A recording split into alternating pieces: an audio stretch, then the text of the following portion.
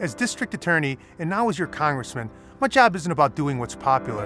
It's about doing what's right for upstate New York. Richard Hanna wants this race to be about Nancy Pelosi, but I'm not Nancy Pelosi. I'm Mike Arcuri. I stood up to my party and I voted against the healthcare bill and cap and trade, which would have killed jobs here in upstate New York. And unlike Richard Hanna, I'll never waver on protecting Social Security, and I'll continue to fight to keep jobs here.